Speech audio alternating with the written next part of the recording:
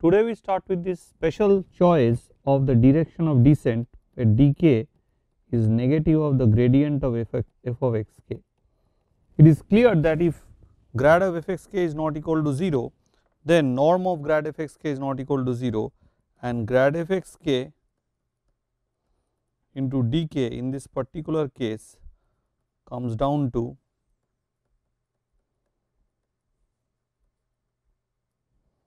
so this of course is strictly less than 0. Now why such a method would be called the method of steepest descent? If you look at this thing, so what you have here is you want to multiply this quantity. So this is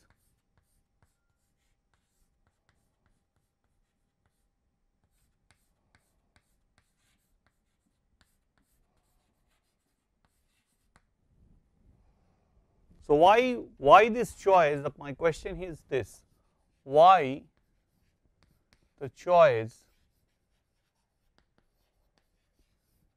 of minus grad fxk equal to dk is called the direction of steepest descent.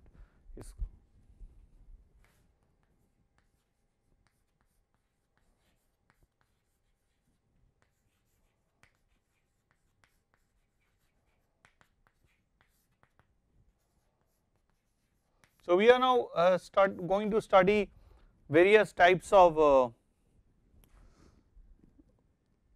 algorithms depending on various types of descent directions we choose, that is various types of line search methods. We are going to study Newton's method, we are going to study quasi Newton's method and so on. So with of course several examples. Now in the last one I have given you that this example of Rosenbrock function, which you will see we can apply that on the steepest descent technique. We can use the steepest descent technique on that and see what it illustrates. Now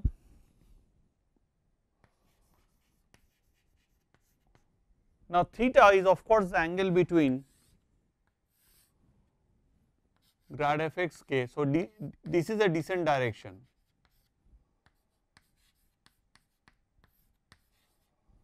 So this is the direction of descent. So this is strictly negative.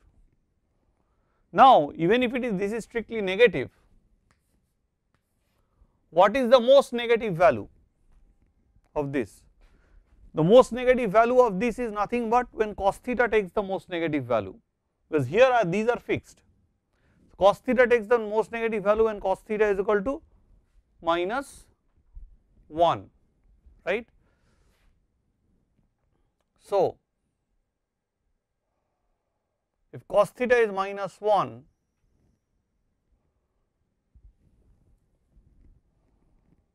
which means what? When cos theta is minus 1, cos theta equal to minus 1 gives the most negative value of this, right. Then cos theta equal to minus 1 implies that this and this angle theta implies that theta is pi 180 degrees, which implies that dk is nothing but in this direction, dk becomes minus grad fxk. This is my dk now. So dk of course the angle has to be 180, so it will come in this direction. So that is why it is called the direction of steepest descent, because the value of this becomes most negative when I choose dk equal to minus grad fxk, because this corresponds to the minimum, the angle for which cos theta value is minimum, right. Now this is not the only issue with steepest descent method. The question is the steepest descent method very good, whether it is very fast? We need to think about all this. How does the steepest descent method move? That is, suppose I have an suppose this is the actual minimum, the unconstant minimizer of the function, and this is my current chosen point xk. Now I have to find a direction which will take me somewhere here, then possibly it should take me along this direction, this direction, in this way. This is the way line search method would work. This is xk plus 1 and so on, and we will move towards x bar. That is the basic idea. Then this is my dk and this is my dk plus 1, the direction of descents. But in the case of steepest descent method, a very important thing to note is that the direction of descent dk and the direction of descent dk plus 1 is perpendicular to each other. That is, if you for example consider minimizing the function x square plus y square over xy in R2.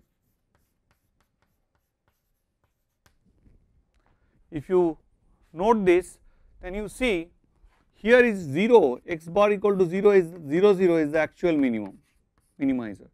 Then what you draw around 0 are level curves. So level curves is for this particular case is a set of all xy in R2 such that x square plus y square is equal to some c square or some constant k. So this is called level C. Now this level curve, so this is of radius c. So you can have level curves like this. You could level curves like this, smaller and smaller. Now the interesting fact is that if you are here in any of the xk, suppose you are on any one of the level curves, at any time you will be on one of the level curves, which is obvious, because if you know x, you will see what is x square plus y square. If you know the xy, so you will know what is x square plus y square, so you will know on what level curve you are in. So the level curve, you are on a level curve xk. Now from here you move to one point xk plus 1, this is xk plus 1. You see what happens now, you cannot move in the, once it comes here, in the case of steepest descent, the next movement would be in a direction perpendicular to dk. The next movement would be in another direction perpendicular to dk. The next could be like this, and it could be like this, then it would be like this, then like this. See, the direction of descent cannot be in this direction, because then it will increase the function value. So it is decreasing the function value, but you see this zigzagging procedure, this sort of procedure where you are trying to maintain the perpendicularity, that every point it is perpendicular. So this dk plus 1 is perpendicular with dk, dk plus 1 and dk plus 2 are perpendicular, and so on. So this zigzagging procedure slows down this algorithm very much, though there is an inherent simplicity in this algorithm, we do not tend to get its benefit because it slows down because of maintaining this zigzag business. So what I have to show is what I have claimed, that this is 0. If you look at this thing, I can tell you that, but if you look at this thing just straight, it will not, it is not so easy to prove this. One has to come through a very different route. Now what we have been doing here is, we have been considering this function from R to R at the given k, and we have now to find this alpha, the required step length, our main job was to minimize phi alpha over alpha strictly bigger than 0. Now you see, you are actually faced with a constraint optimization problem, which you have not studied till now in this course. So how do I find an alpha which will minimize phi alpha if there is one such? Your first step is to take the derivative equal to 0. You might say, okay, this is not an unconstant problem, this is a constant problem, alpha is strictly bigger than 0. But alpha is strictly bigger than 0 means we are just considering the positive real line, and that is an open set. So, if you minimize over the open set and if you minimize over the whole space, then the optimality conditions, necessary optimality conditions are the same. That is what we really have to do in order to find a step length.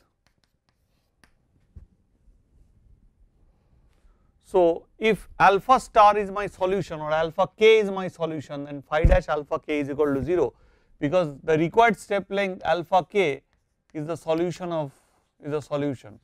So, if alpha k is the solution of this problem, then alpha k is my required step length.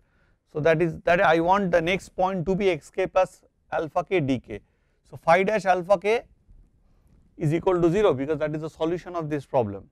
So, which means that by definition, if I want to take the gradient, that gradient of f of xk plus alpha k dk into dk is equal to 0.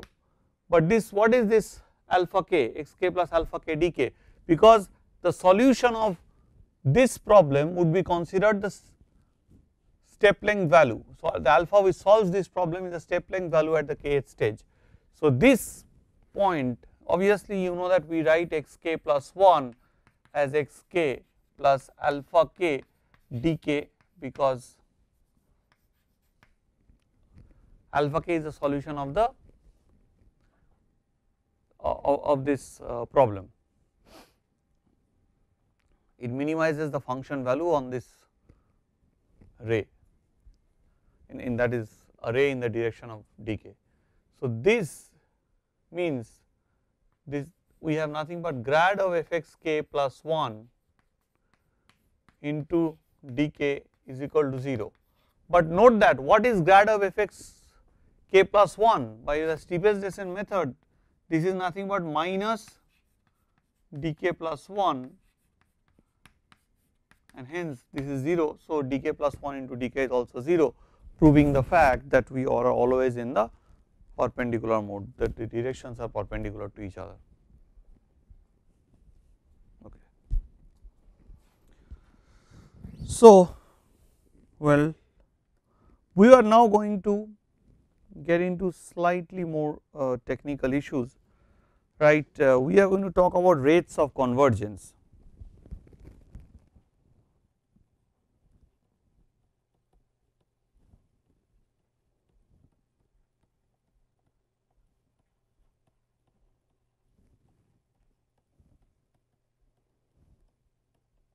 So, rates of convergence of the steepest descent method.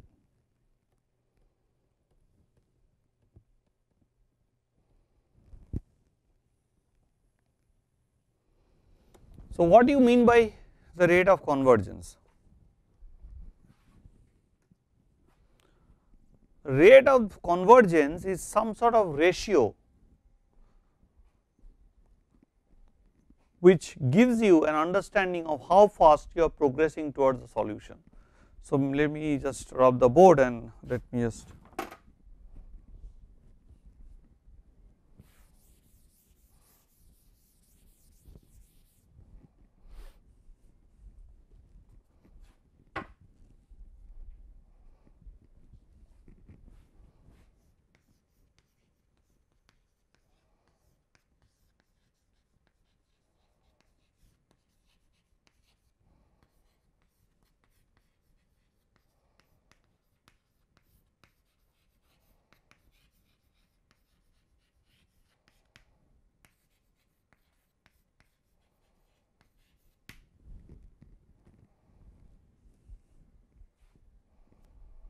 so, when you have this,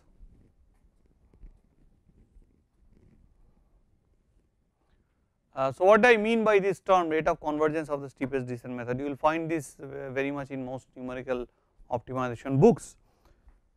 See, I am actually running an algorithm which is generating these iterates.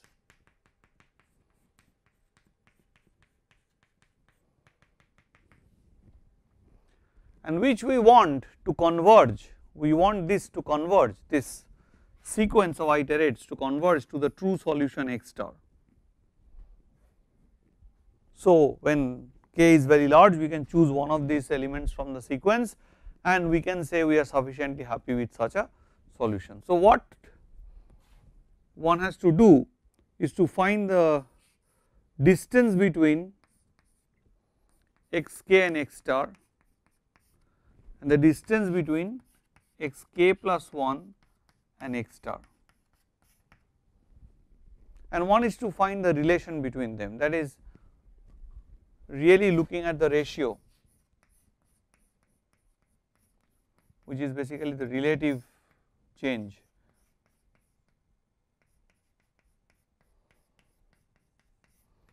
If this is less than some constant,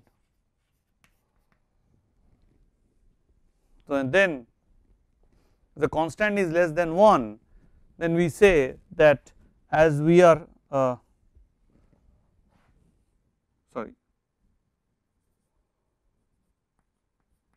the xk. So, if the constant is less than 1, then we say that this is moving at a linear rate. Distance is usually given by the norm, then we say that it is moving at a linear rate, and if the square of the norm of this, if the distance square is less than some constant into distance square, then we say we have a quadratic convergence. In the sense, what we are trying to show is that we are trying to ascertain that what is the distance between xk plus 1 and x star in relative to the distance between xk and x star. Is xk plus 1 nearer to x star than xk? So, these are the questions that one asks. So, this thing determines the speed at which the algorithm moves. For the steepest descent method, this is very slow, but we will consider the steepest descent method now for a very special class of problems called the convex strongly quadratic programming problem. So, we will consider the study of steepest descent for strongly convex quadratic problem.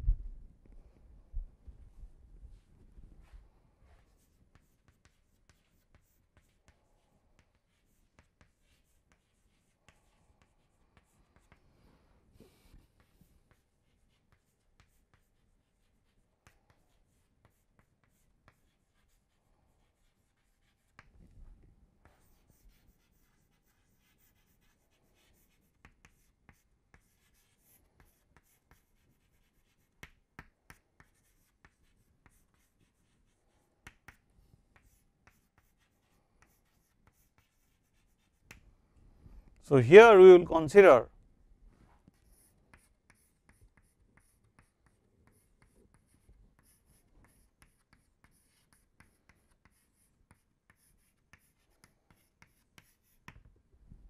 where Q is a symmetric positive definite matrix.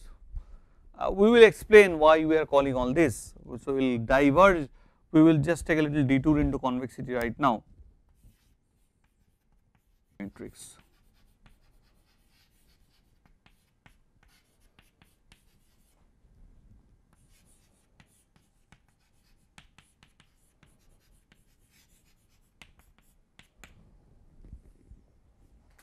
Of course, I expect everybody knows the definition of positive semi definiteness. So, we can look into the thing a little bit more in detail. So, this is the function we have written on the board.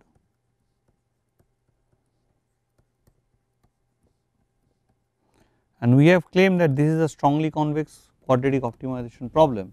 So, we have spoken a bit about convexity in the very beginning, and we have said that how does a convex function looks like when it is differentiable, and that for a convex function every local minimum is global, and hence we need to show why this is a strongly convex function. In fact, we have to make a little definition of what strong convexity is, and so that is our first task now before we try to analyze the steepest descent method for this particularly simple looking quadratic optimization problem. So, we just take a detour, maybe I should write here detour.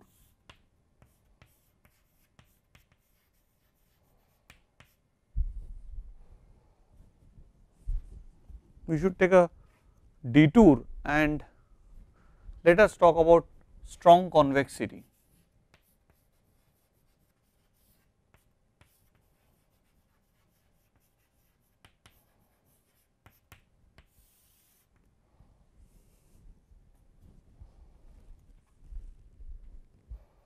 So, what is strong convexity means?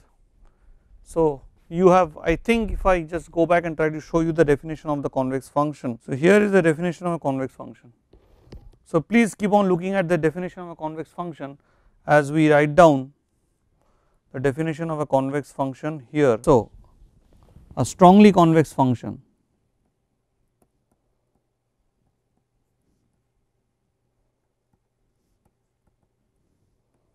I am not going to write too much of details, but this is what I am going to write.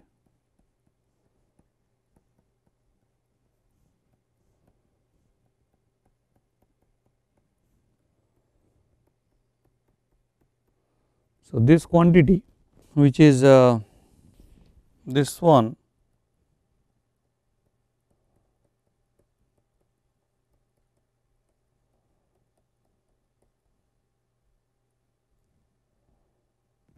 plus. Now, this is a non-negative quantity. So, what you have that this thing is obviously bigger than this little part, this part, because this is a non-negative quantity. So, of course, here lambda is between 0 and 1 and xy is in any Rn. Strongly convex, let me write, implies convex, but convex need not imply strongly convex. Of course, you can say yeah, it is already clear from the name. See, what we are expecting in this case of strong convexity, that f is not only, this part is not only bigger than this is bigger than some quantity which is bigger than this part, has more, it's much more stronger the notion. So, of course, here rho is strictly bigger than 0, called the modulus of strong convexity, and the rho has to remain same for every xy. This is something you have to know. So, fx equal to x square is strongly convex.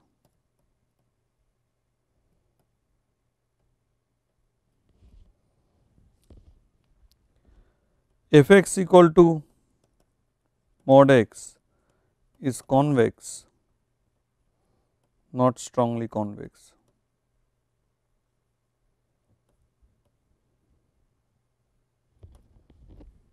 Okay. So, these two examples are for this assertion. So, let us look at more or less at the quadratic function. Every linear function, the linear part, every linear function is both concave and convex. Concave is of course the negative of convex. If f is convex, minus f is concave. So, this part is always convex, but if you add to convex functions, you will generate one more convex function. So, for a strongly convex function, suppose you have taken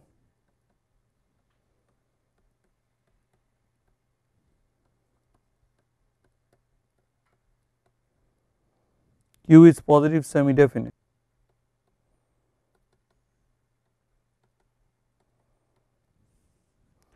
then f is convex.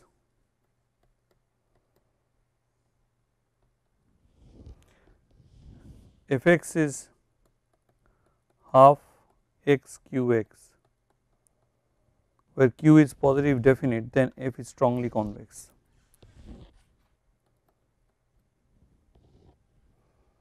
Then f is strongly convex.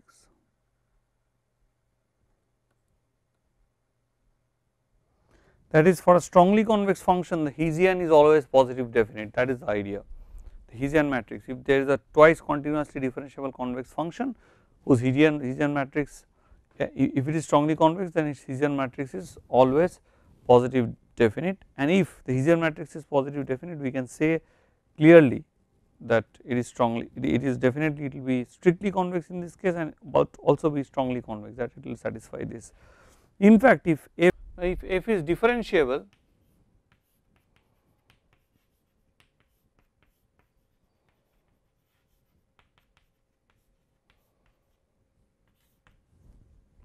then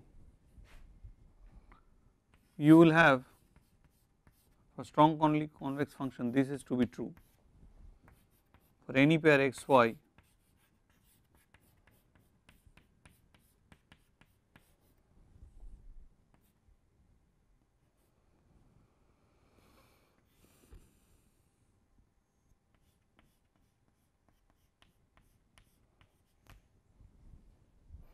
one can take rho by 2 also, it does not matter 2. So, this is what we get. So, grad f x equal to 0 would imply, or grad x bar equal to 0 would imply x is a strict global minimum.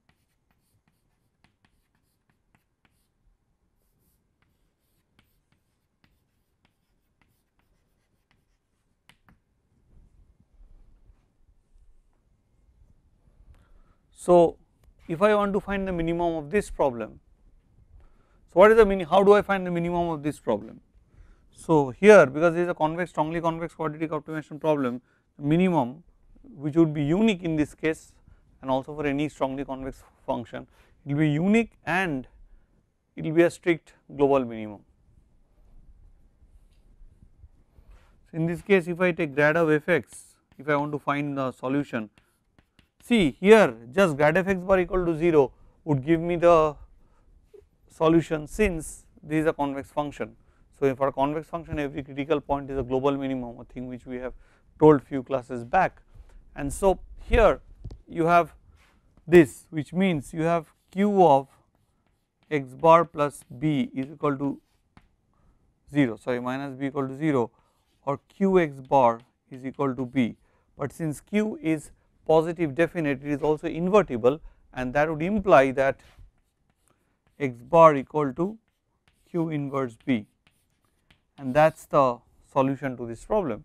Of course, then why I am going to use steepest distance method to solve such a simple looking problem, but though it is simple looking from the mathematical point of view, but there are a lot of computational issues which can make taking the inverse of a matrix very computationally intensive and also computationally expensive, because lot of data has to be stored, and so we cannot always use these direct techniques to get an answer or a solution to a problem of this sort, and that is why we have to resort to iterative methods by which in several steps can solve the problem. And thus we will start with studying the case where we are looking for the function phi alpha. So, we are now looking at the quadratic case.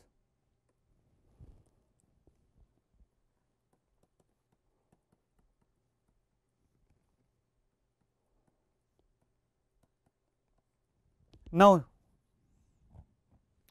what happens here? Here this is nothing but, because we are using the steepest descent.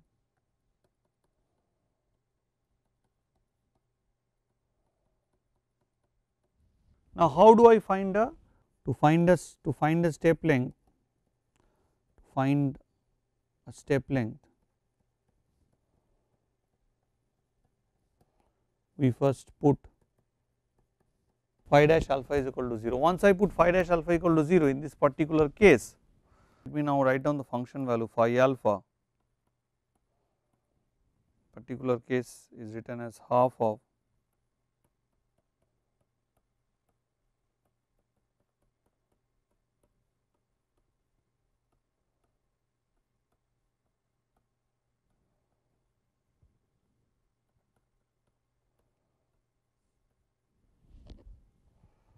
now you have this minus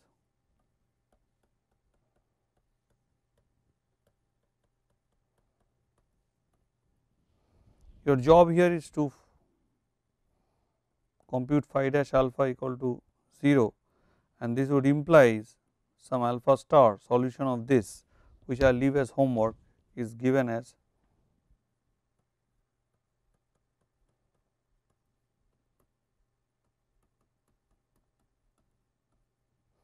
so.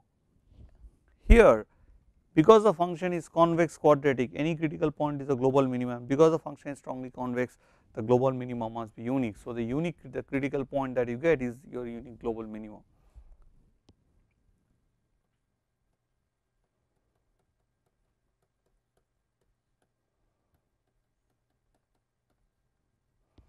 So, this is my exact line search. Here actually I have to put alpha k is, so alpha k is now computed in this form.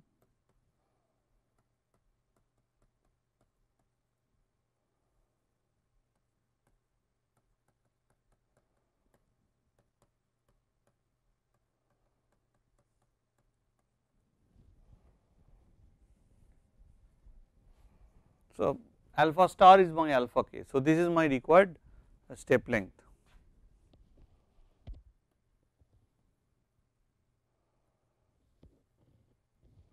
Hence, my iterative scheme now would look like this.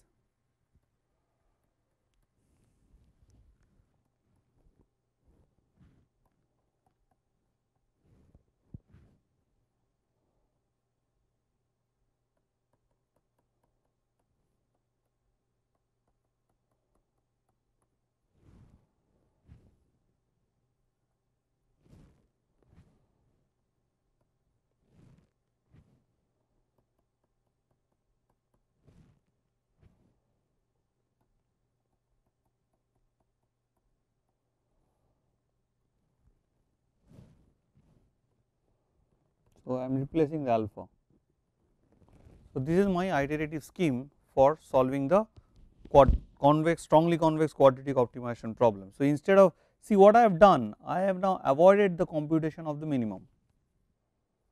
I have now avoided the computation of the minimum by using this, not the minimum, the inverse. I have avoided the complete computation of the inverse of q by taking the iteration in this form. In fact, let us introduce what is called the q norm of x or the elliptic norm.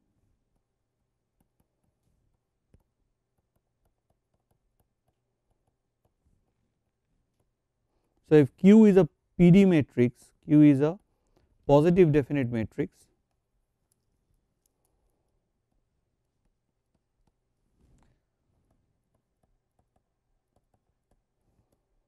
then we define the elliptic norm or the q norm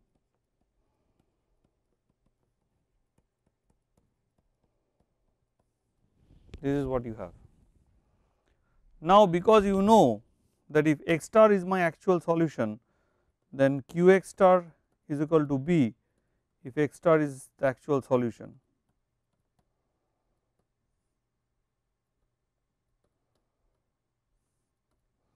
Then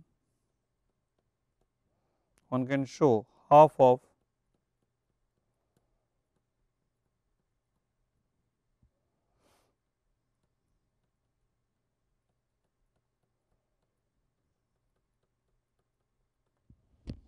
so, this is what you observe. So, this norm you see is measuring the difference between current value say x k and the x. So, if I this difference, this particular norm is measuring how far is the current objective value from the actual optimal objective value, and that is measured by this q norm of the current iterate minus the solution, which we really do not know because solution is actually q inverse b and we do not know, we do not want to find it by taking the inverse. As I told you, it is very important to know the ratio of the distance between x k plus 1 and x star divided by the distance of x k with x star.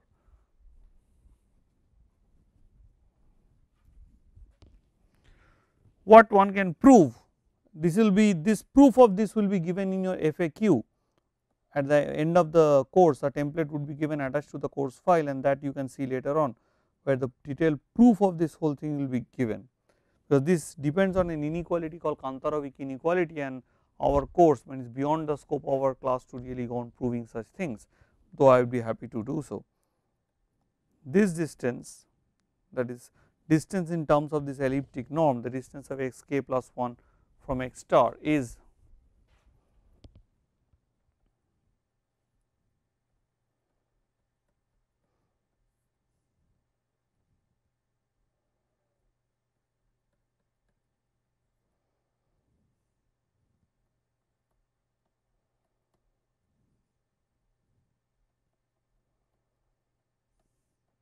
this is what you have. Now, this lambda 1 is a positive definite matrix.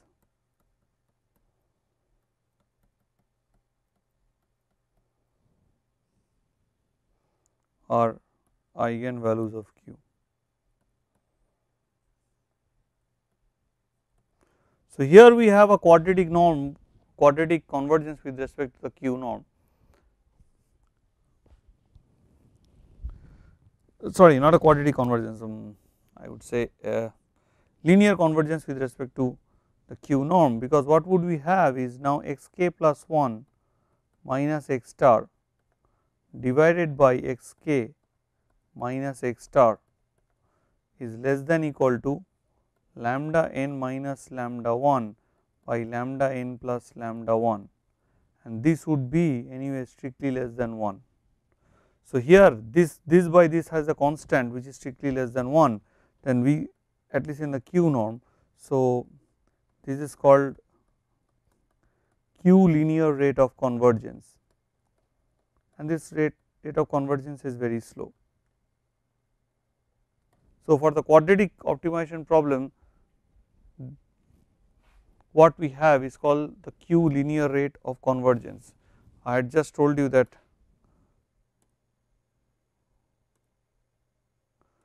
here I have told you that if this constant is strictly less than 1, then this is called this, then x k, this sequence is going toward x k x star at a linear rate. So, what you have shown for the quadratic case that we are going towards x star, we are going towards the solution at a linear rate, but it is called Q linear convergence, or Q, we can say call it Q linear, we call, or just call it the linear rate of convergence with respect to the ellipsoidal norm.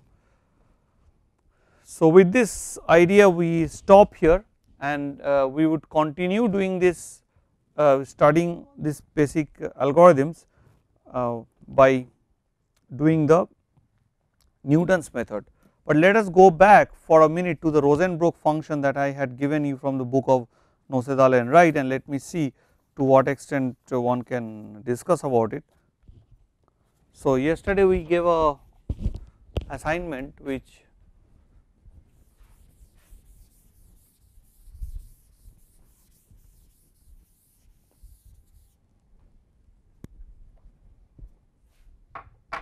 where we are considering a function of this form.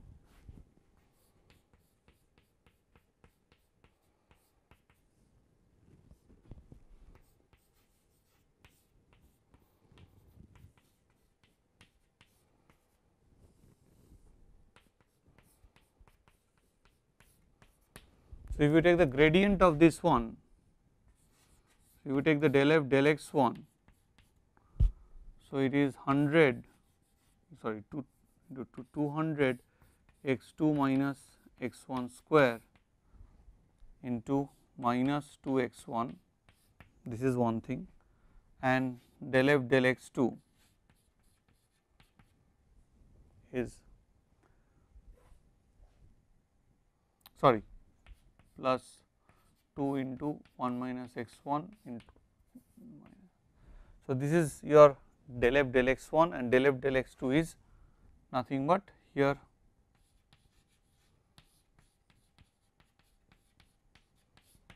this is. So, if you put both equal to 0, what would happen? You see, if I put both x 2 and x 1 equal to 1, both are equal to 0.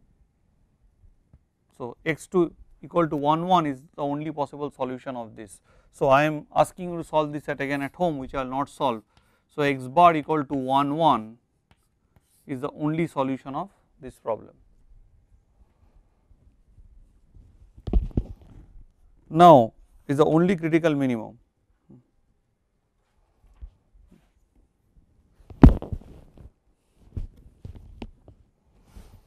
So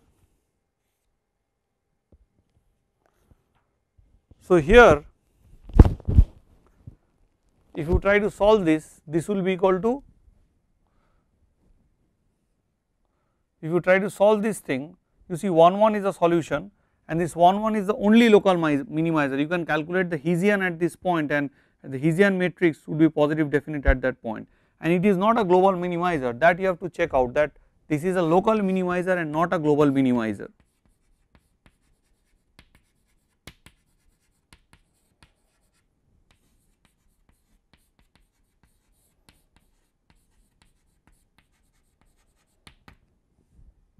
So you calculate out and check, if I put this one, so I have a x2 equal to x1 square. So if I put x2 equal to x1 square, this will become 0. So from here I will get x1 equal to 1. So once I get x1 equal to 1, I will also get x2 equal to 1. So 1 1 is the only solution of this thing, and but still the critical point that we get is not a global minimum, it is a local minimum. It is very important to know that this function is not a convex function, it is a non-convex function. It is a differentiable, but this Rosenbrock function is a non-convex function. So I would like you to try this at home. So for example, if I put 1 1 here, if I put 1 1, then x2 is 1 and x1 is 1, then I get 0. Of course this is a positive non-negative function, this value is always non-negative for any x1 and x2. So 0 is the minimum and that 0 value is attained at 1 1. And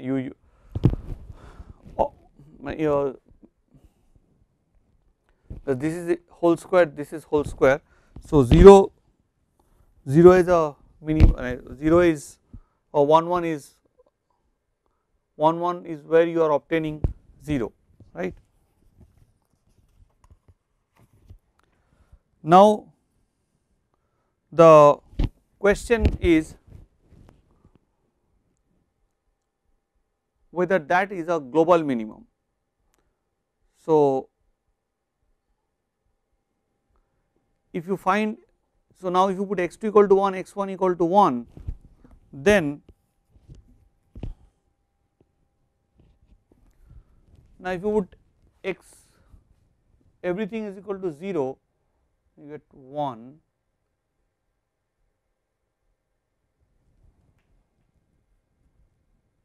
square, sorry, it is not only a local minimizer, I think I made a mistake, x11 is not a local minimizer, it is in fact a,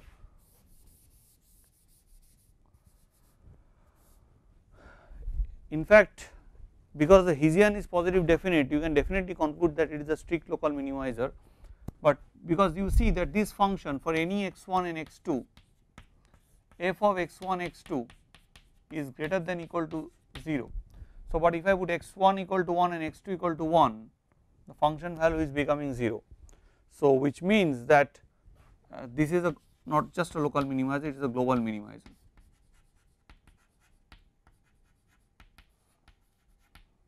And it is a strict global minimizer. Sorry, I made a mistake. I think I was thinking this as -1, but okay. So here is an interesting example of a non-convex function for which you can attain a global minimizer at this point 1 1, and the steepest descent method on this would become very slow. There are a lot of, all the textbooks usually give examples where the steepest descent method on this class of functions work very slowly. So with this I will end the talk today, and tomorrow we will start discussing Newton's method. Thank you very much.